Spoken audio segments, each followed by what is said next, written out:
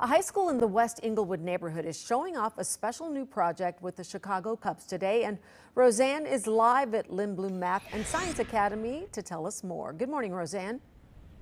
Well, good morning, Sylvia. We're over by the baseball and softball diamonds that Lindblom uses. And these fields were in sorry shape, we're told. Conditions, as one coach put it, that no kid should have to play on. That is until Cubs Charities Diamond Project stepped in and came to the rescue. And today, the kids are going to be playing on completely refurbished fields, and they have some new amenities out here, too. Before those games, though, today, there will be a big ribbon cutting celebrating this $300,000 project. This is actually the first of 12 ribbon cuttings that will take place this spring and summer. A pretty big deal for the kids at Lindblom Math and Science Academy. Baseball and softball players from the school participate in the Summer Cubs RBI League. And Coach Matt Fidati says not having to worry about conditions on the field frees them up to play baseball and have fun. Just, a few years ago, this was probably one of the worst fields in the whole city. We were consistently picking out glass and rocks and all different types of things. So what the Cubs have done for us is amazing. We're forever grateful, and the kids, of course, finally have a space to play on and and compete at the levels that they should be competing at.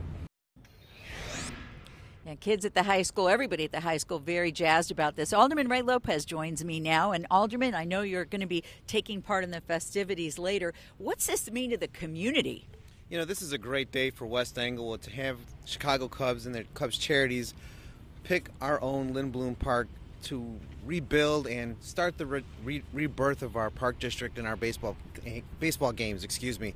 Many of our kids love coming to this park, and now they're going to have a world-class baseball diamond to practice, play, and grow a love of baseball in our own West Englewood community. Tell me a little bit about what's happening later. So later today we'll be here with members of the community, other elected officials, members of the Cubs Charities program to cut the ribbon and officially begin the construction season on these diamonds. We're looking forward to world-class diamonds and world-class baseball in West Englewood, and it's just an honor to be a part of this. We've seen many upgrades over the years to this park, and I'm thankful that the Cubs have decided to put their stamp on our progress. Yeah, nice to have a good news story. Absolutely. Baseball's back not only for the country, but for West Englewood as well. Exactly. Thank you so much for joining us this morning. And those baseball games start today at 4:30. So there's the ribbon cutting and ceremony, and then at 4:30, the kids get to play ball. In West Englewood, Roseanne Tejas, Fox 32 Chicago.